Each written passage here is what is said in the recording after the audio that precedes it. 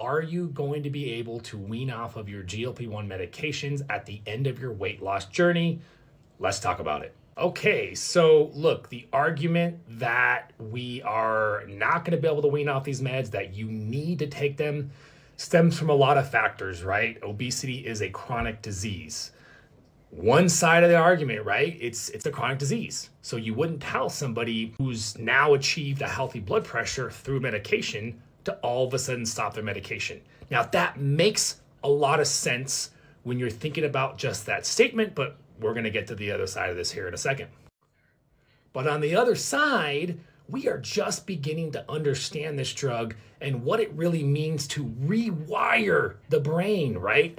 Because that's what these medications are doing, is they're having direct effect on some main regulatory centers, the hypothalamus, which has far sweeping, generally good effects in terms of our health and the way we approach food, but we don't fully understand that yet. So my response has always been this to the statement: why would you tell a patient to stop a blood pressure medication once they've achieved normalized blood pressure? Well, why would you take a medication if you no longer need to take the medication? So that does not necessarily directly address that, because simply stated, if all you did was take the medication and lower blood pressure, then yes, if you stop the medication, the blood pressure rises. The same thing can be said about diabetes medication. The same thing will be said about these weight loss medications. That could be said about any medication. If you just take the medication, you are short-term handling symptoms.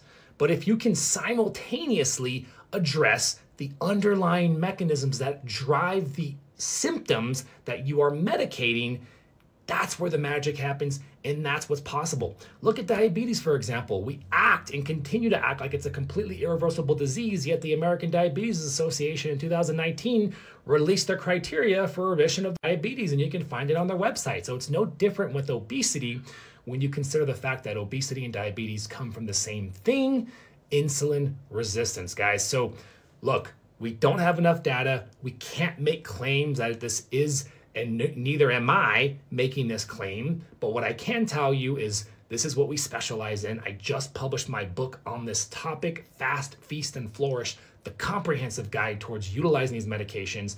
We've been doing it on patients for the past several years, and we have an online course and a group community for freaking $10 a month, which is extremely beneficial for somebody who's maybe on their own, doesn't have the guidance, simply being prescribed this medication and looking for support. If you guys want to learn more about how we approach this, click that profile icon, scroll to the top, and as always, guys, stay healthy out there.